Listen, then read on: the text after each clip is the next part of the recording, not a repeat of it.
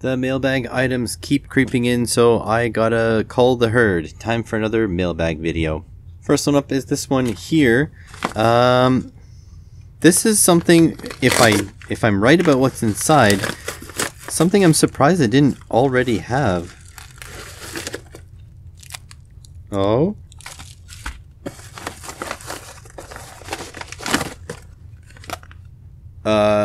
If these stickers are correct, then that's not what this is.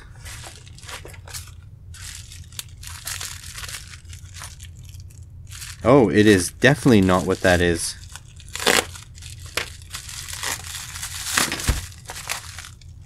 Okay. This is an RC drone motor, so that is not what the tracking number said. Okay. Well, I mean, this is fine, but then I don't know, I don't know where my other stuff is. Well, anyways, so yeah, this is an RC drone motor. I went for something a little bit more powerful to power the Sno-speeder this year, because I'm hoping, oh, this is not how I expected. I'm hoping to make it go really fast. So how this is supposed to mount is the mount is here, and then this spins in the back. But I suppose I can also mount it here and have this spin and have the propeller on there. Oh yeah, okay, that does work.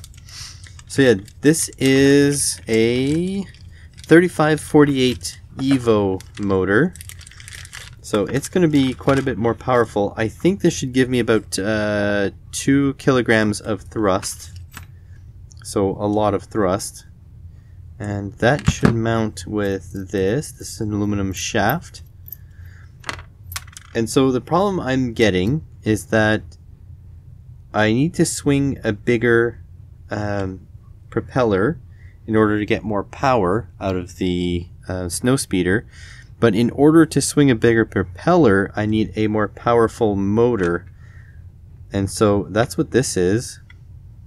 Quite powerful. There's 4 screws, but I only see 3 screw holes. I'm going to make sure they fit, but I'm not going to screw them down because these things will need to be Loctited in place. I do think they do fit. That's good. So yeah, this thing hopefully, if I get it working properly and trimmed in properly, it's going to go really fast. It should be good for, you know, a couple, maybe 2 kilowatts on 6S batteries. That's going to be the plan. There is a bigger base here. I don't think I need a bigger base. And it's weird because drone motors often have a shaft that sticks out the back. I'm not quite sure why they have that, but there we go. Yeah, it fits.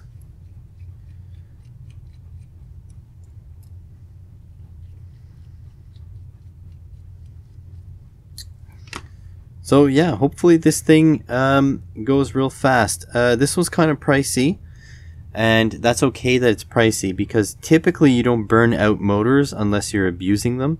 I'm not going to be abusing this one. I'm not going to be running it over its rated capabilities. So the goal is to have this motor so I can run the Sno-speeder, make it go real fast, and then in summer switch it out into a different craft to do different things with it. So yeah, these were a bit expensive, but AliExpress were having their 11/11 sale, so I figured if I'm going to have to buy them anyways, I might as well. And this one is 1150 kV. What I thought this was an item in order to help test motors like this, but that doesn't seem to be it. So for now, I don't know if we'll be able to give this a whirl. We'll just go on to the next one. Next one up is this one here. Hopefully this one has to do with the motors. Oh, okay, just instructions. Yes, this is exactly what I thought that would be. So these are a pair of Hobbywing Skywalker 60 amp speed controllers. So yeah, they are to go with this here. And so this motor here has some bullet connectors on it right here, and it's going to draw a lot of current. And these speed controllers, they have universal endings, just the wires, and they're going to connect up to these wires here. So these guys can do 60 amps and they can handle up to 6 cell LiPo. This motor can handle up to 6 cell LiPo, and so that's the goal. So these are quite expensive for what they are. I think they were 30 bucks each or something like that. But again, I'm hoping not to burn these out. I'm hoping not to drive them really hard. I also got a good quality. Hobbywing is reasonable quality for the price. And hopefully these two are well matched enough that they don't burn, and I can just take the power system off of the Sno-speeder and onto different remote control devices as time goes on. So that is the goal. Hopefully it works out that way, and if it doesn't, well, it doesn't. But yeah, that's the goal. And that also means that with this, I can now spin this guy up. So let me see if I can set something up that's relatively safe. Well, that was a pain in the butt process for nothing. However, I am ready now. I've got the speed controller here.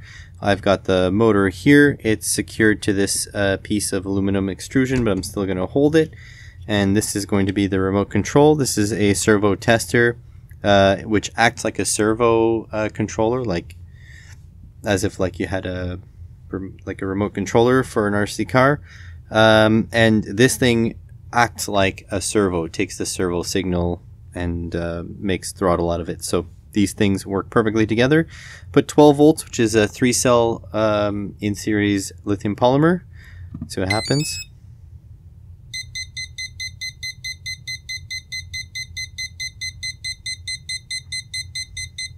Oh, wait. Manual. There. So it saw 0 throttle. And then, I don't know how powerful this is going to be. So just idling, it's taking 22 watts here.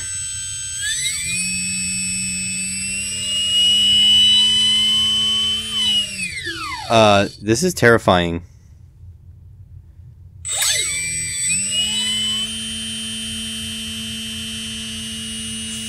$52 watts. 52 watts just spinning, no prop.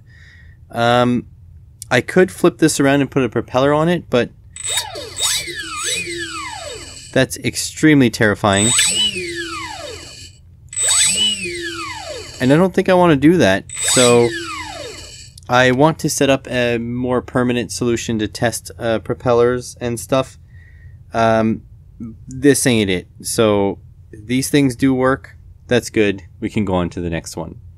Oh, what? You want to see it maxed out? Well, here's 22 volts, which this thing is rated a 5-cell LiPo. That was an oversight, but oh well, let's see. Here it goes. Oh, it says 6. Just idling at 66 watts.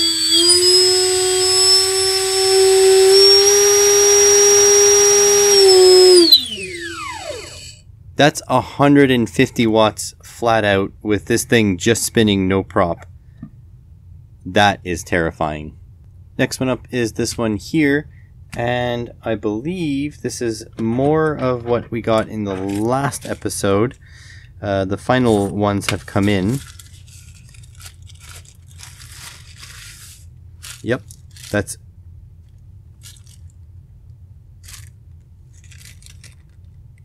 Didn't I already get T3s? Well, another set of T3 bulbs. I think they're exactly the same. Let me light them up. Actually curious to see if these things are a little bit better than the other ones. No, they light up quite dim. You know, I can see why LEDs is such a popular trend, because these things are incredibly dim. So this is a 1/4 watt, 0.2 amps at 12 volts. Let's see if we can crank it up to 14. It does almost nothing. It's 0.4 watts now. Yeah, nothing too spectacular. And now the last one before the off-topic ones. This one for $5.13. Hey, I was actually waiting for when these were going to come in. 10 of them. So these are USB adapters, but more than that, they are USB 3 adapters. So you can actually break out a USB 3 and you have all the pins here. Let me give you a little bit of closer up. So here it is. So you got TX plus, TX minus, ground, RX plus, RX minus, ground, D plus, D minus, and V bus. This is a 2-sided board. 2 tracks only on that side though. All the rest of the tracks on this side. And I was hoping to use this as kind of like a breakout connector to go like a through panel connector like this, like the panel would be here. But either way, it's useful, you know, to break out and capture your signals.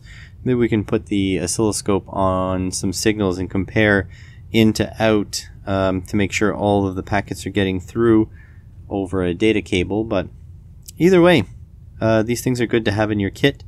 I've now got 10. I am hoping that this package is the counterpart to the motor I just opened. Oh, it's got more stuff in it. I thought it was just a single package with 2 items, but really it's a package with... Okay, so that's not the right price either. Oh boy.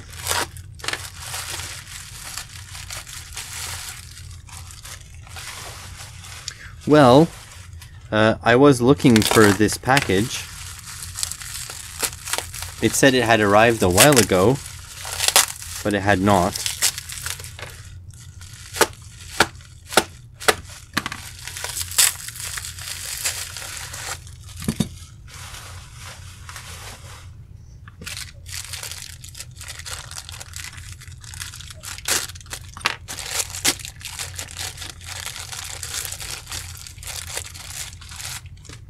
So there's this one, and there's going to be this one.